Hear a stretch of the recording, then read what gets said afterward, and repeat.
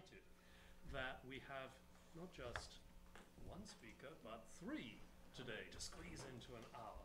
I met Noémie Etienne at a symposium last fall in Cambridge, England, and I was delighted when she let me know her plans to visit New York. I'm so glad we can take advantage of that opportunity, because when we met I thought, oh, here's someone who's got some exciting ideas. So let's try and run with this. Noémie received her doctorate jointly from the University of Paris 1, Panthéon-Sorbonne. Is that right? It's perfect. Good. And the University of Geneva, which I'm pronouncing in the English manner, in 2011. She's no stranger to New York, having been a postdoctoral fellow at New York University in 2012, and then Mellon postdoctoral fellow at the Institute of Fine Arts between 2013 and 2015. And the following year, she was a postdoctoral fellow at the Getty Research Institute. She's currently a Swiss National Science Foundation professor at the University of Bern, with a guest position this winter at the Panthéon-Sorbonne. Noémie published her first book, The Restoration of Paintings in Paris, 1750 to 1815, in French in 2012, with this English translation published by the Getty last year. Her second forthcoming book is on dioramas in New York around 1900, and she also co-founded Journal 18. I guess it's Journal 18. We kind of say Journal 18. Okay, Journal 18. How am I to know? Yeah. A journal for 18th century art and material culture. She's currently leading a research project on exoticism in the Enlightenment that will result in an exhibition in Lausanne in 2020, which is like tomorrow. It's on this topic that she and her collaborators, Claire Brison and Tranya Lee, will address us today. So I hand it over to them, and I'm not sure how you're going to do this, but it's all right. Okay, alors, do you hear me? How is it going? Do I need the mic? Is that good? Yeah, I do need, okay. So I will mainly do the talking, and the first thing I would like to say is to say thank you to you, Ivan, for having us. It has been a pleasure meeting you, and it's a pleasure to be here, a space that I visited actually a couple of times when I was working at the IFA across the park. Just in short, my colleagues are completely co-owners of the material and ideas that I'm going to present. I'm just going to talk because we thought it would be easier to have one spokesperson, but this has no other function. And also, just in short, basically, I'll tell you briefly what's going on. We are trying to do an exhibition. I am no curator. My colleague Claire Brison has museum experience, and it means that we are a little bit experimenting here, trying to make sense of that, and we will really present something that is ongoing, that is actually in progress, that has also weaknesses and strengths that we will be happy to discuss with you. And I would say even more so grateful to discuss with you, because somehow we need, for us, it's a really good occasion to present abroad, have like other perspective on the material we are working on. And if you want to interrupt me at some points, guys, you can do it, of course, with great pleasure. So basically, what are we doing? What we are trying to do is an interdisciplinary show that's important for us, and it's based on 1 year for now of museum, storage, and archives research in the contemporary territory of Switzerland. So we really spent a lot of time on the spots. And the idea or the topic or the way we would like to do it is to interrogate how or which place material culture played in constructing otherness in 18th century Switzerland. This is basically the pitch of the show. Now we have three questions or hypotheses. One is that the circulation of Swiss people is much more complex, much more diverse, much more intense than we could think. The second point is that there is something specific to Switzerland and to Protestant culture. And we do believe that there is a very, very specific Protestant vibe or pedagogy going on in that context. And the last point we would like to emphasize is that the process of commodification is huge. And really a lot of what we are going to show to you today is connected to market, to business, and to money. So this is the pitch, these are the hypotheses, and now I will show you some of our objects for the show and how we would like to put them in perspective. So as I said, Switzerland is a country that has the reputation or the image to be quite removed, quite isolated, and a little bit somehow backward or preserved, to put it nicely. And this is due to the fact, among other things, that Switzerland has indeed no maritime borders, no connection to the sea, no real official colonial empire. So it's a very specific country in that sense that has this reputation. And yet, of course, the more we are digging and the more we are creating knowledge around that question, we make clear that there is a very strong connection between Switzerland and the rest of the world, of course, already in the 18th century. And I just choose that picture for you today because, funnily enough, it's a view of New York, very, very early one, so early 18th century, taken or designed by Christoph von Grafenried, who's a Bernese fellow and who traveled abroad, in particular to the United States.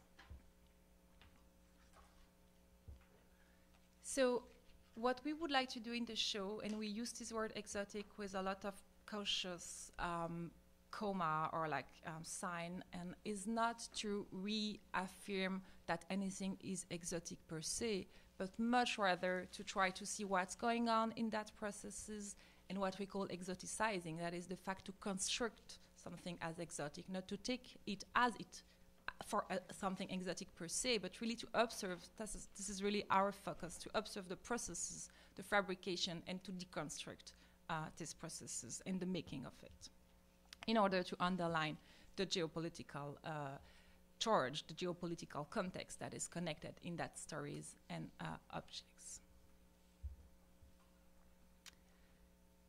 This is the place where the show will take place. It's a particular place in Switzerland, in Lausanne. It's important for us because actually the palace that you see here, we call it Le Palais de Rumine, is a very early 20th century palace, but originally on the same location happened to be one of the oldest Swiss Swiss cabinets founded in the 16th century. So even if the palace is not the original place of that cabinet, because as I said, it's a later place, it's the site that remains. And somehow for us, there is a continuity in the site and the objects that we will show. Interestingly enough, our show takes place in the Beaux-Arts part of the palace. And here you have it on your right. There are two big rooms, beautiful big rooms, and currently with a show by Ai Weiwei, so a big artist. And you will discover quite promptly that for us the space is fantastic, but also challenging because our objects are no Ai Weiwei pieces. They are, unfortunately on Earth, minor or smaller pieces with less impact. So there is a question also for us about how do we concretely, with the scenographer, of course, make it happen in that space. One option could be, and it's an option that is often taken, what we call the Wunderkammer paradigm, that is to reconstruct a Wunderkammer, a cabinet de curiosité. Generally, it's made a little bit out of scratch, objects that were not together are put together in that kind of Renaissance display. However, this is absolutely not what we would like to do. For many reasons, one being that the Wunderkammer tradition doesn't belong to Switzerland. We had no kings, no queens, no real nobility. This is not, we argue, what was going on. So the construction we will do will have very few to do with a cabinet of curiosity. It's our intention not to go in that direction. what we would like to do and the way we would like to work is not to collect, to assemble objects that could have been in Switzerland and that look like objects that could have perhaps been in Switzerland, perhaps at the time, but whatever, would just bought it at the art market. What we would like to do is to really do the storage research and reconstruct and somehow unearth this material culture, because it exists, but we have to say it's not known, or very, very less known than other things. And for that purpose, we have Claire, among others, who is really digging into storage to find the real objects. So really basing our approach on somehow historical research, historical like precision, if you want, and trying to reconstruct the provenance of the objects. And we reconstruct this provenance through different ways. One of them is also just to study the objects, because you can see that a little bit here with the very small note. Actually, Claire unearthed this material that are actually tapa, and here we found that note, and then on that note we learned that the object is connected to the Cook expedition. That can be true, that can be also false. But both options are great. Both options are telling, and both options we can exploit. If it's a fake narrative of provenance, then it's even very interesting for us. So basically, the position is to really do the historical research. It's time-consuming, it's money-consuming, but I think it's the way to create something that is grounded. Here are the 4 parts, and we are showing them to you really as a first. We have not shown them to anybody before.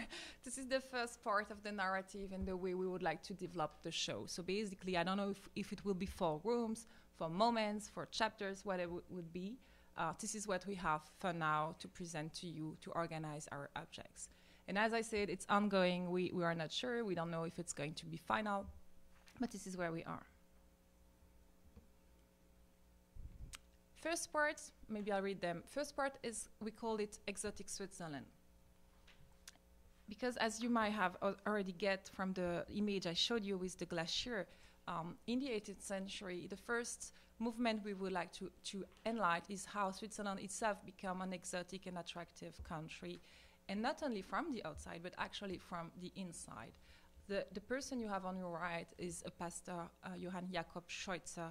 He used to live in Zurich, and he developed an anthropology of Switzerland, and not Switzerland per se, but specifically the mountains. So he went to the Alps, he did research, he collected objects, he met people, he developed questionnaires actually to produce a couple of books showing how the life in Switzerland was somehow preserved and somehow a sort of mythological past that was preserved. So the first movement is inside of Switzerland and create difference between the city, basically Zurich, and the countryside or the Alps. And this we know will last quite a lot until the 19th century. A little bit later, we have this cycle of paintings made by Josef Reinhardt, who's a painter from Luzern, so a little city in the German-speaking part, and who realized, for many reasons actually, a cycle of Trachtenzyklus, it's called, so collection of clothes that were seen as typical in Switzerland, and had he recorded with the people and the clothes, and he built a sort of cabinet that you could visit and observe the local people, but also somehow the vernacular people. What's interesting also is that okay, just click it. Yeah, click it. Oh, sorry. That's good.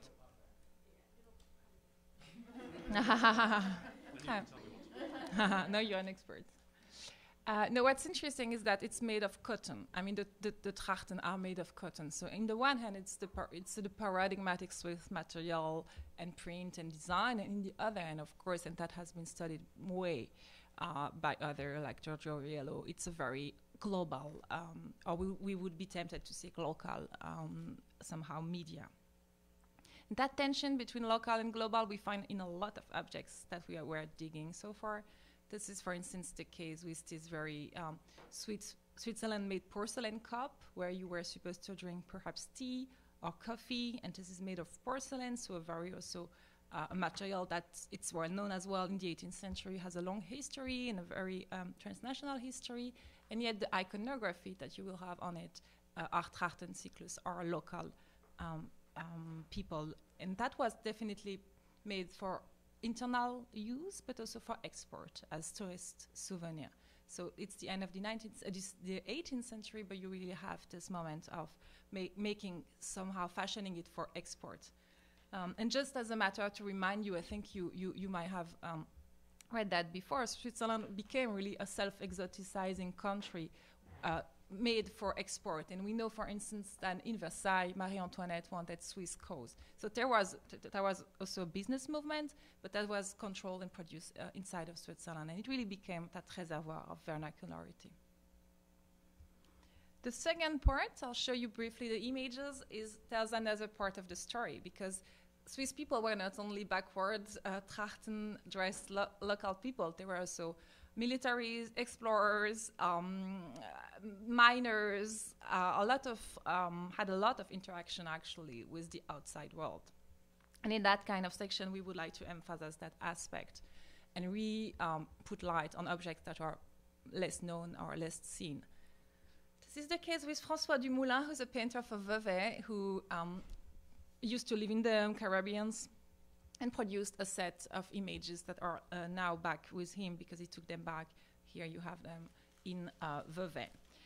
For the one of you who are familiar with the 18th century art and material culture, this kind of images might ring a bell because we have other examples coming notably from Italy with Agostino Brunias of a sort of Caribbean landscape with race-oriented depiction of a variety of population, from black slave to Creole woman and white settlers, if you want, or white patrons. So it's interesting for us to see that this person, although he has no training in art, somehow took place in a discourse or in a milieu of production that was not only his, but definitely connected to Italy, to Agostino Brunias.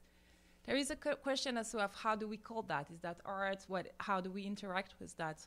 Is it only an aesthetic practice? And how do we situate ourselves with that? The question is perhaps unresolved, but we have it like all the time, because a lot of the material we collected is at the frontier of different regimes, artistic, ethnographic, travel accounts, and perhaps there is no way to very much define what it is. This drawing I'm showing you come from Francis Louis Michel, and who with Christoph von Grafenried, the guy I showed you earlier with the New York view, Michel did 2 travels to the United States, one to Virginia and the second to North Carolina, where he founded New Bern, the city that still exists. And during the 2 travels, he took a lot of notes about the inhabitants he met, including the Native Americans. Here we have one of his drawing, and one has to say that the authenticity of that drawing might still need to be explored a little bit further, because there are things that are very bizarre. For instance, the fact that the drawing we have from him are quite different. So we are not sure yet how much is and is in each of them. But in any case, it's really interesting and first-hand and quite early, actually, record of this interaction with native people. Even more so because if I'm correct, and Claire will correct me if I'm not, but he and his companion, I think first and foremost, his companion have been kidnapped by native people and have spent 1 year with them in captivity, and then they have been released and forced or strongly invited to go back to Switzerland, which they did, and it's for us very interesting also to put emphasis on that failure thing. It's very much not a history of success that we are telling, and definitely failure is part of that, and failure is due to a lot of things, including a native agency that is resisting to invasion. The story of New Bern goes after very long, because actually the city still exists, and the Dutch took it over and made a much better job. Among the people we want to somehow explore, because then we have to also construct the show around figures, is the figure of Antoine-Louis Paulier, that some of you may know because he has a long history. Yeah, maybe I'm sure you do. He come from Lausanne, the place where we do the show. He went to India. He had like waifus. Was a patron of the arts. was also a military per se, and that's what we are discovering now more and more thanks to Claire's work. Actually, he collected objects and he brought them back in Geneva, so in Lausanne. So we find in Lausanne the object that Polier collected himself. We also know that he was supporting local artists and that he had a very, or at least that's the way we phrase it for now, he had a strong impact on the local art market. And in the other way around, all this travel and all this circulation has an impact on our European, to put it like that, art market and arts production. And I just want to show you one example, but this is a drawing of John Weber, who's a Bernese painter, who's well known because he traveled with Cook, which also might explain why we are trying to find, or why we are finding actually Cook objects in Switzerland, because John Weber traveled and collected on the field. And he did also drawing. This is a traditional house in Alaska. And when he came back, and very, very soon after he came back, 1785, his drawings were made to do theater stage design. I don't know what's the correct English term. So sets. Well, here you go. So interestingly enough, you have this scientific, also kind of strong colonial-oriented expedition of Cook with Weber, but then when he came back, his drawings were also used really for total fiction and theater play, and really taken, observed, and reproduced in fictional words. So we have this tension all the time. And last example for this second part, but there is also a very, very strong production of Robinson Crusoe history. Even the Swiss version of Robinson, where you can see a little bit, and interestingly enough, the Swiss version of Robinson normal version, if you want, of Robinson is illustrated by Dumoulin, the same guy who went to the Caribbean. So here you really see the entanglement, and that's the way we would like to put it for the second part, the entanglement between artistic practices, scientific expedition, and colonial slash market slash military enterprises, and how that all go together with no clear distinction between all the regime. Third part is about the cabinet story I told you earlier, and we are trying to understand how what was a cabinet in Switzerland. It's not easy to do because we lack of sources. Here we have one of the rare drawings that we have that's showing that cabinet. It's in Bern. This is a part we are very excited about, but we have not come really to a conclusion yet. Just to describe a little bit what we're seeing, except the group of, let's say, middle-aged men in the center, what you have are books, basically, scientific instruments, and as we will emphasize, also ethnographic, or what we would call today ethnographic pieces, non-Western pieces, and natural history specimen.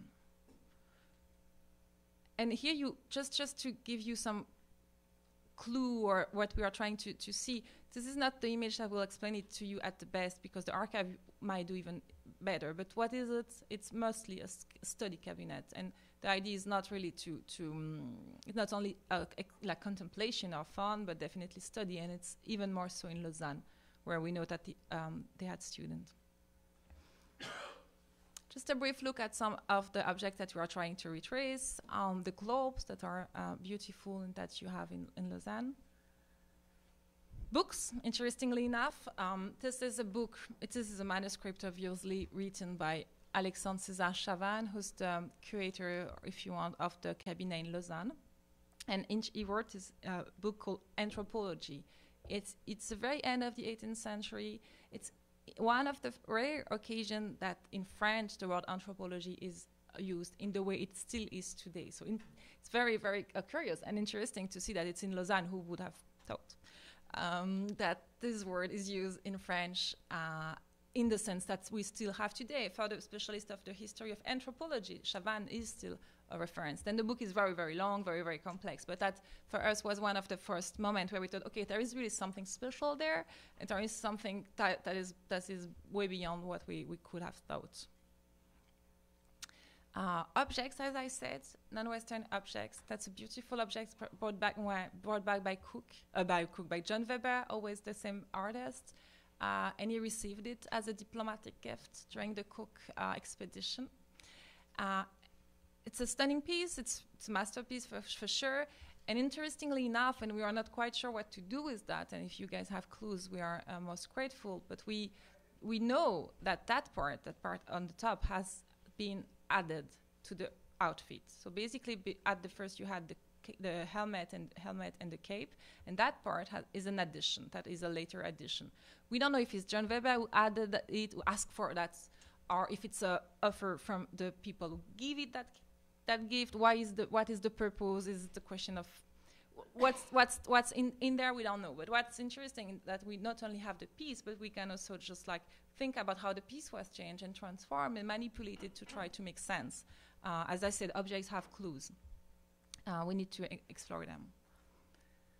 Natural history is also a big part. You might not be surprised if you are familiar with the 18th century and Rousseau and all the botanic craziness in the Enlightenment. I just choose that object because it's important for us at multiple layers. One is that the history of this herbier is connected to New Spain, like colonial Mexico, basically. Pyramus de Candolle received an herbier from New Spain and had like one night to make it copied. He didn't know how to do. He had to give it back. He had like super short time. So he was in Geneva and he asked all the female artists, and this is where you discover that there are a lot, like 104 female artists, if they could try to copy the herbier in one night. And he said, of course, you can't do it all, so you just choose what Linnaeus wants, the pistil, the plants, the thing, and you go. And then we have this copy in Geneva that is drawn. It's no real plant, but that has been drawn in why not by this dame of Geneva, so now it's familiarly called l'Herbier des Dames de Genève. So it's interesting because it's colonial power, it's low-key artist, I would like to say. There is also, of course, a gender story, and it crosses discipline, natural history, drawing, and politics. Many pieces are like that, but the problem of some of them is that their beauty is not key, I would say. This is the case of the gymnotus we found. That's also an amazing piece, although it doesn't show, perhaps, because it has been collected in 18th century by a Geneva person named Ami Butini, who used to live in Suriname, where he had a plantation, populated, so to speak, because he was producing rum, so the alcohol. And he was also collecting specimens that then he sent to Geneva for their cabinet to have them. So we know he collected this gymnot, and we know he put it in the rum he was producing. So there is a kind of very compact history that you have here, and send it to Geneva. So again, if you unfold here we unfold the fish, but if you unfold the object somehow, you have all these layers that we would like to experiment and that we found as powerful, and yet difficult somehow to exhibit for obvious reasons. We just went to here you have the picture where we went, because it's yet now at the Natural History Museum, and we say, we want to see the fish. They said, oh, okay, sure, we take it. And we were like, oh no, but this is an 18th century artifact. Well, no, it's a fish, don't worry, it's just like a specimen. We don't care. So it's also interesting, we do interesting exchange with our colleagues on that story. So as I said, just in order to conclude, there are specific people we would like to highlight: Chavannes, Ami Butini, specific objects that are key for us, but there is also specific challenges for us. We are very aware of that because of the nature of the piece and their difference. Simply that. It's really big, small, broken, half done. So there is a sort of fragility also in the objects that we will need to deal with. And ultimately, what we would like to understand, and we are not quite there yet, is how much, what is very specific to this Protestant pedagogy, except to the fact that we know that people were manipulating the things. Still, they are. You could touch the feather clock, you could have physical interaction, but we would be very curious to know more about the ultimate ambition of that pedagogy. And for the first part, we are exploring what we call commodification. So it's perhaps a big of a strong word, but here we would like to see how those travels and what they produce, the images that produce, the objects that were brought back, but also simply the images that were produced in that context. What were they meant for, and which impact do they have? Here is very canonical painter Noémie Etienne that I'm sure you are all very familiar with, and we know how much he traveled and how much also he branded himself in that particular circulation to Turkey and the East. And here on the right, we also know that Lyotard had a very strong interest for decorative art, but we can also tell now that the decorative art had a strong interest for Lyotard as well, because we know that there were circulation and production of porcelain of Lyotard to be sold on the market. So you have this moment of commodification also of the person and of the identity somehow. Just more objects, it's not super visible, but we have also in Switzerland a production, not made in Switzerland, actually made in France, of scientific object with imitation of Asiatic lacquer, named the Vernis Martin. So we know that Horace Bénédicte de Saussure, and at the end you'll see that it's always a little bit the same name that come back. They had their microscope decorated by Nollet in the 18th century with China-looking varnish, to say the least. The piece is in poor shape. That's one of our problems too. It goes, of course, also beyond the limit of what we today would consider as acceptable, and we just took two examples. We have more of them. One is a pendule nègre, that's the terminology, the French terminology. The pendule, the clocks making, of course, has this very strong connection to Switzerland, and this kind of object were made probably in Switzerland, and of course very much also in France. We know these objects quite well. If you look at the photo itself, you see that it's in storage. We are not on the exhibition place, so these are also objects that are not exhibited for obvious reason of basically transmitting racist features. But the history of these pieces is not so simple as one might think, and we are trying to dig a little bit more and to see how much it could also have been connected with anti-slavery agenda. And on the right, it's a porcelain piece representing a slave market. I would be also very curious to hear you about that piece, because we are also a bit puzzled by it. And by the way, we will exhibit it, to be honest. How should it be, and how should it be mediated, and could we actually understand it? What is really interesting is both pieces are manufactured goods in Switzerland for the Swiss market, most likely representing direct slavery allusion, or even not allusion, actually depiction.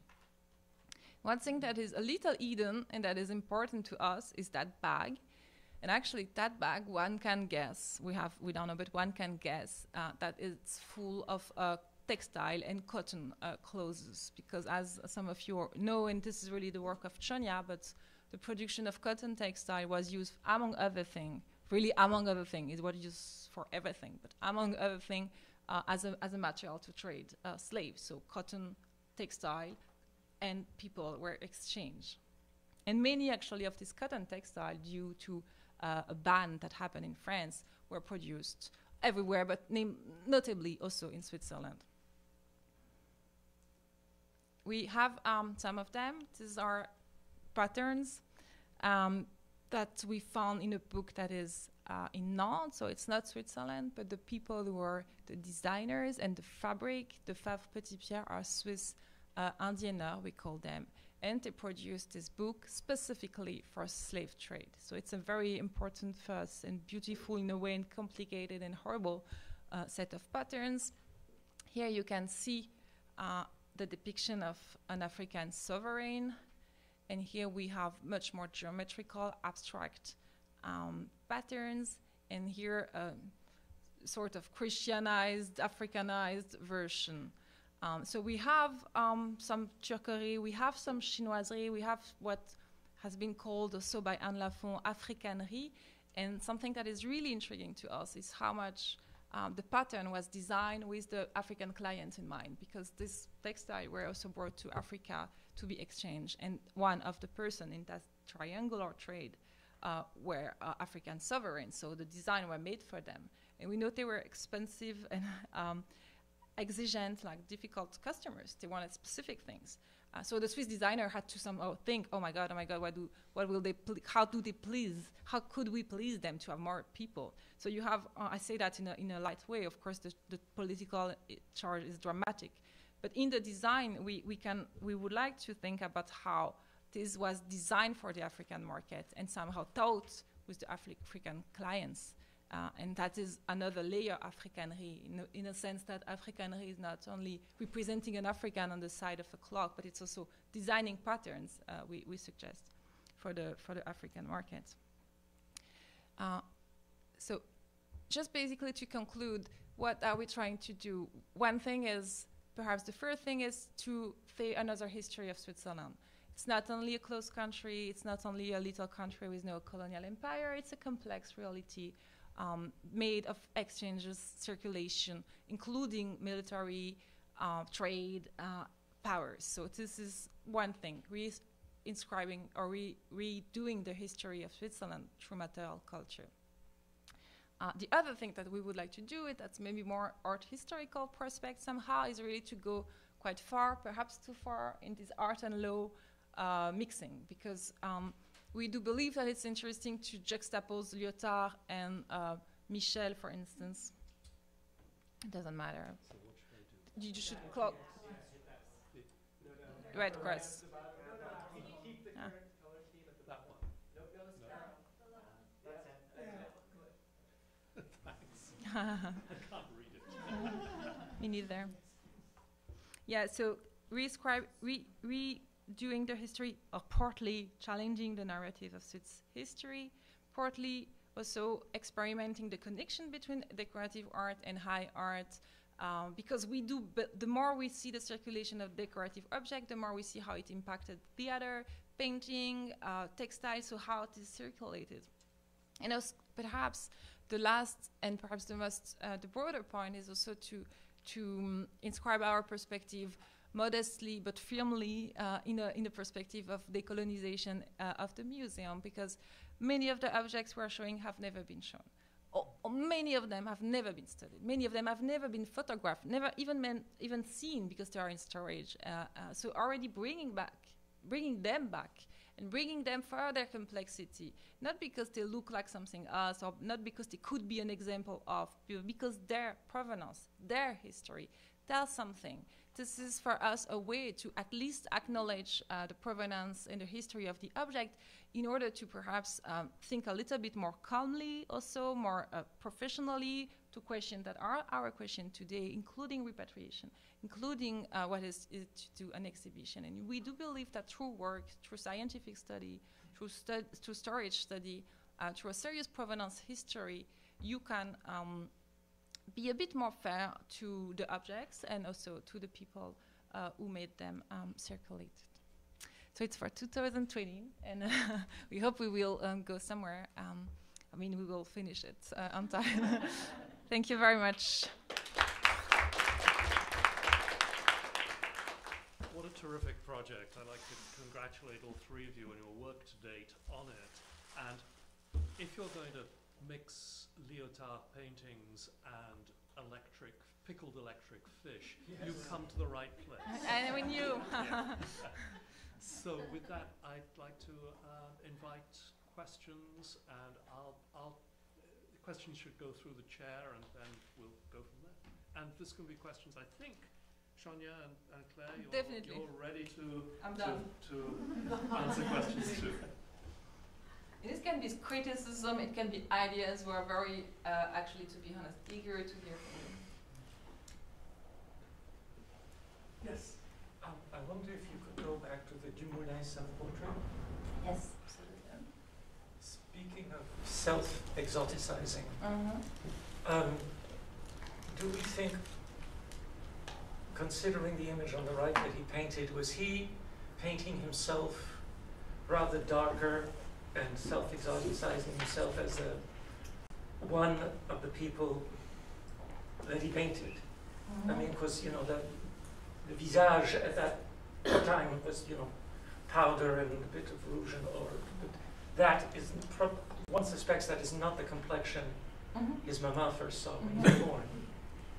Do we think that's a self-exoticizing touch on his part to be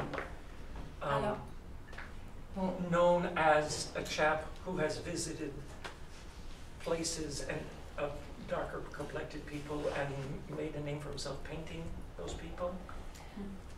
Thank you very much. I think it's an interesting question. I don't know for the complexion. I don't think part of it might also be like the wig.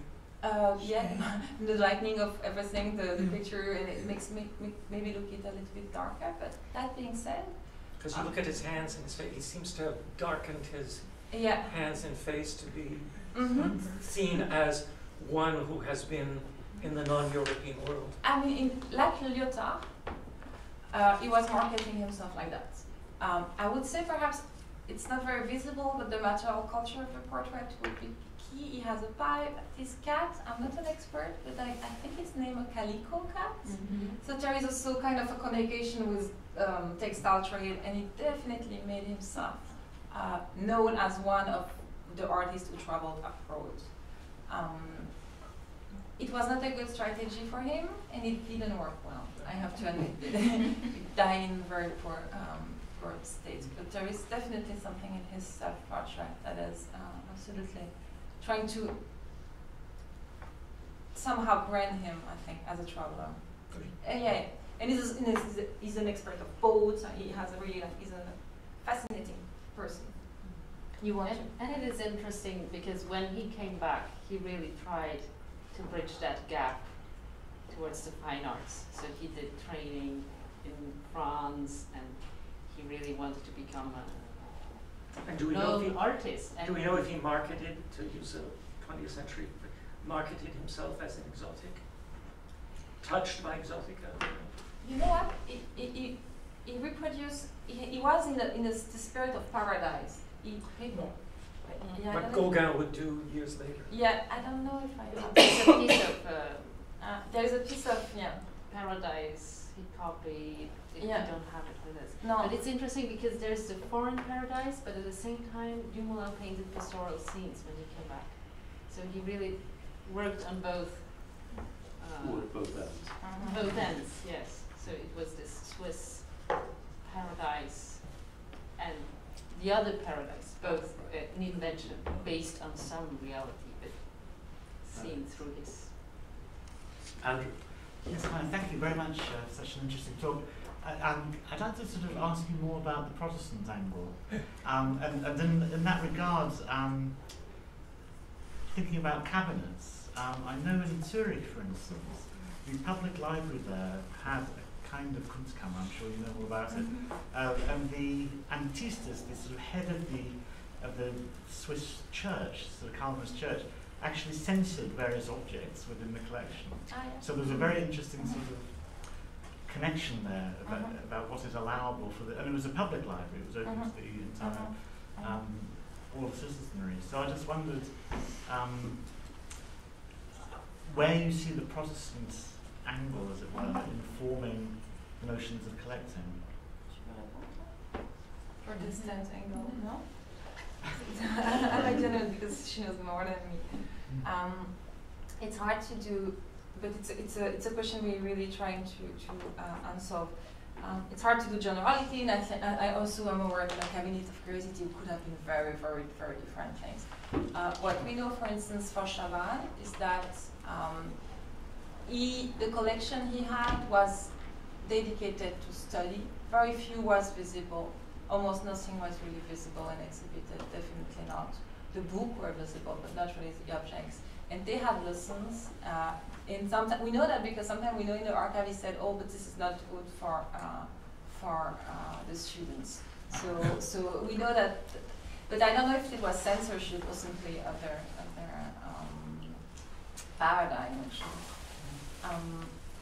All the major actors of the story we were telling are pastors. All are Protestant, active, key clergymen, definitely. So this is really undeniable, I think.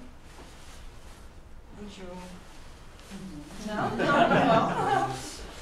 But this is what I'm trying to understand, and I'm not sure how is what was their. Well, there were multiple cities, multiple language. Switzerland has never been a compact territory, so religion was what made them stick together somehow. But in Lausanne, they speak French, and they do not. Sure. So it's very difficult to have like one simple goal for all of them. But we are trying to understand what was the pedagogical aim and what was the pedagogical narrative somehow. And it's hard to tell because we don't know what this guy were exactly doing. Because I was doing a little bit of work on artistic censorship in the 17th century, and their artists and printmakers, and indeed people producing texts, everything had to go through a censor board. And then I came across this interesting reference to the fact that objects too were subject to censorship. So it's a kind of broader censorship of knowledge in a sense, but not just aesthetic and artistic. Yeah, there is something that is the common narrative about that book. That book has no image. It's anthropology. It's a study of man in its context. His context. There is no image. It's only text. It's very long. It's very difficult. So one of the point that generally people make is to say, oh, he's a Protestant, he has no interest for image, you know how the guys are. But the more we are digging, the more we think that he actually had objects, probably, most likely. So it's not this simple, it's a simple Protestant aesthetic. Although for sure there is no engraving in that project, as far as we know. So there is a certain rejection, and it's known for that rejection. But yet the archives and the storage tells that actually it was a bit more balanced. Thank you. Thank you. Yeah, thank you. It's great to see these images, and much of what you're talking about speaks to me in different ways. But I had a question about the challenges of finding the sources of these provenances. And if you could say more, I mean, you saw the note, the Captain Cook note, which you acknowledge may be a way of elevating the object, right? So I'm curious what other sorts of sources you have that you've found, and also how you anticipate working sort of methodologically between these potential fantasies or, you know, dressing up of the object's histories and what you can know. I mean, I was struck by the sort of fact fiction dialogue that you're seeing in objects themselves. So how you anticipate in an exhibition context. You know, how do you get at provenance of these things? What are some of your tools? We try to find, for the Cook collection, we know that Weber, who lived in London, gave his collection to Bern because his father was a Bernish inhabitant, and probably Cook collection arrived in Switzerland like that, and probably also the tapa was cutting from another more bigger. So after we try to reconnect also pieces From other. But also we have written sources, and then we have the objects, and it really matches. And but it's not, sometimes it does match. Claire found an object we know was reproduced somewhere, and then we found the object. So this is really very rare case. So we are really trying to construct on what we have. It's very few evidences, but it's still there. But more in the archives, in objects, and sometimes we see there are some objects have been reproduced, and then we can really compare. That's kind of interesting to do. Well, we have an image of the, but not here. I don't think so. We've been, but it's super difficult, and I mean, we might not be 100% certain of things, and we're trying to go where we know more, actually. Yeah. Do you have any clues? Maybe No, I mean, I'm thinking about this a lot myself. Yeah. These lost histories and how far we can. Yeah. Yeah, I mean, like you, I fear the sort of overly didactic path, I guess. I'm willing to explore, but I don't know at what point you decide it's sort of a lost thread, and then you give up on it. Perhaps the 18th century is a bit later than the New period, so Yeah. it's a bit easier somehow. But après, the advantage of Switzerland is more. It's not Paris. It's not like I don't know, Florence. It's not like we have 100 millions of. Neither object, neither sources, neither. So you can more or less connect. It's more or less. No, Go ahead. maybe. I noticed that the objects in the core circles are not really included. I was thinking maybe like the portrait of Lefort, but probably earlier than the period, with the Russian textiles and Chinese textiles in the portrait, and also like automata sent to Chinese work. Like these objects in the core circles are not really included in your project. So I wonder if this is a choice or I think. Does anybody else than me wants to answer? Or? The thing is that, I thought maybe we would have. We have that. So we have a lot of pieces made for export in Switzerland. It's one of the big things to Istanbul and also to China, clocks, automatons. This is really one of the big things. And we really wish and hope, because it's fascinating, because it's a bit like the Indian retraite, it's also designing for the other. Trying to design for the other what they would like to do with the Swiss expertise, but yet another kind of iconography. And it's quite well known. They exist in the couple of evidence. We would like to include them. One of the difficulty of that part is perhaps that many of them are not in Switzerland anymore. It means then they are far away. So the question is a little bit also how do we concretely explore that part when we don't have any or very few objects. But definitely it's part of the list. And we have like multiple. It's very precious objects, very beautiful objects, and generally sent away pieces. But yes, it's a big part of the story. So absolutely, you're. Thank you very much for telling us about this fantastic project. I look forward to the exhibition. My question is about, you mentioned that most of these objects have never been exhibited, displayed. Why do you think is the reason until now? Is there resistance, is there a sort of contemporary current resistance to exoticism? Or there's a longer tradition, and also artists like Lyotard. Has he been exhibited? Has he received any? Yes, Yeah. There was a big exhibition not long ago. Yeah. So, how was the response to, I guess, Lyotard's exoticism then? Yeah. And what kind of response are you expecting from the public? I don't know if you're I understand your question. factoring into There are multiple ways to answer, I guess, this question. One simple way would be to say, well, the provenance has not been done, many of the objects have not been simply seen, or really something to the attention of Claire while she was sort of like looking for something else. So there is that dimension for sure. Perhaps another dimension is to say that the histories that are beyond the objects are not always simple and not always sweet. They are generally also quite connected to a lot of brutality in that part. I think Switzerland has worked. I mean, Switzerland. Many scholars in Switzerland have worked on the history of the connection between Switzerland and slavery, for instance. But we cannot say that it's the favorite topic in every museum. It's still very important, but a bit marginalized perspective.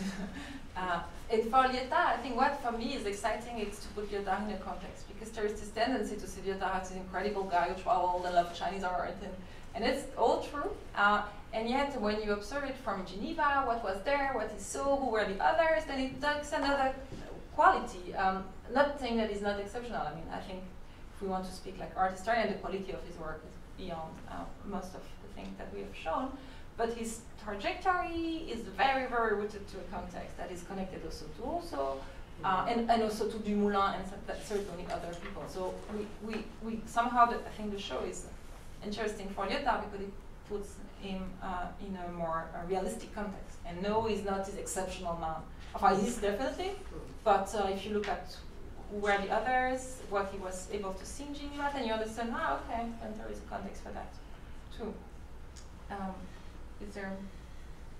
There is a little political challenge, I think, also to tell these histories and also to tell them not for the 19th and 20th century that are perhaps more known, but then earlier as well. It's different. The early modern period is less studied.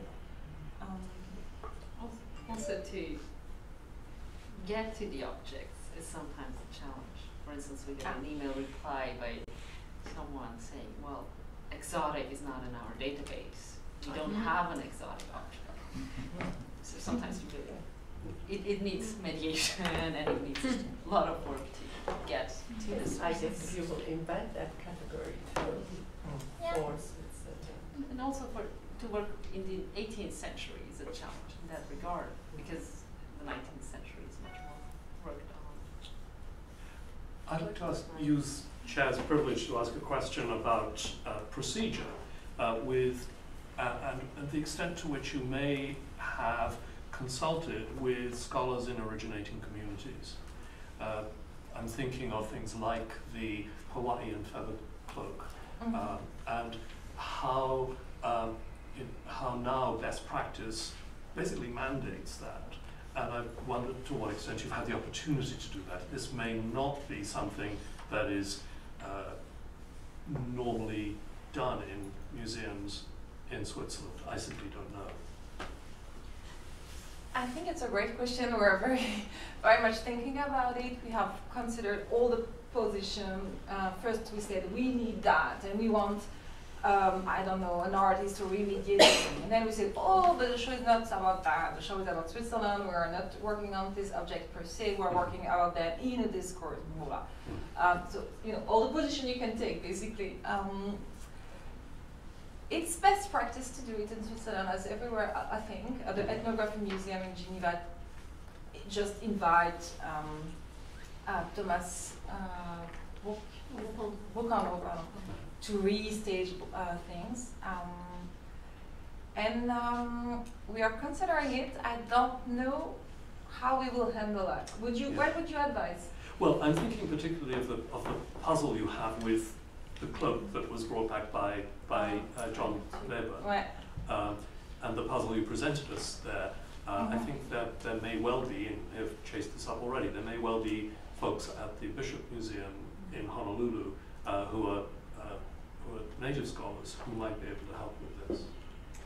But if I can take your question one step further, do you think, because we're also aware that we're touching sensitive topic, again, we really do the history of Switzerland, we position ourselves as that. Nevertheless, the history is broader and the objects are also collected in the context of violence and domination, so that has to be acknowledged. And we're wondering, but it's an open question, how much we should integrate native perspective on that. Would it make sense? We had like really serious and very honest discussion about what should be done. Do you think we should? Yes, you think yes. But even just from a practical point of view, you might get some very useful answers. And from a comparative point of view, they may have drawings or other examples from the time to help you figure out exactly what it looked like originally. Of course, so far we have asked the curators of the museum, but they actually are not entirely sure of the reason. And it's time for one last question. Meredith? I'm interested in where the ideas came from for this exhibit. And it's interesting to me that this is such a research-driven project that could equally be well-suited for a written piece, solely a written piece. And so I wondered how working on an exhibition and thinking about presenting material objects to a public, might shape your research questions a little differently than had you been preparing this topic for a book, for example. It's a good question. One thing is that we are working collectively, and each of us is trying also to publish on that separately, so there is a written activity, but the collective activity, and there is some person missing, I should say her name, Sarah Petrella. So that's really the moment where we come together. The aim, honestly, is to have a bit of, I don't know if visibility is the right word, but I think we are very much aware that this place where Ai Weiwei exhibit, they are public. It's a free museum, I have to say, it's open to everybody. It's really, there is free Wi-Fi. It's really, no, it's very crowded. It's interestingly very much visited, maybe not specifically for our show, but in general. So I think we really are eager to have this visibility and to open this discussion also in Switzerland with this culture, material culture. It's funded by a Swiss institution, so it's supported by the states, basically. So it's also, it's like they want us to do that research. I think separately we would not cross so much. Shonya is working more on textile. I'm interested in lacquer. Claire is doing more the Pacific objects in collection because this is her field. So what is really interesting and challenging is the fact that we came with the different expertise and we mixed the objects. And it's also the challenge, I think. Good. Well, I think it's very clear that what we have here is an exhibition in the making that has a very strong research agenda, and it's, I would put it to put it out there that no exhibition an exhibition that fails to have a strong research agenda is going to be a failed exhibition, and we see this again and again, even within walking distance of this place. Mention any names. However, I think this is going to be a really strong exhibition from what we've seen, and I'd like to thank our three presenters here, Noémie and Claire and Shonya, for presenting this amazing project. Thank you so much.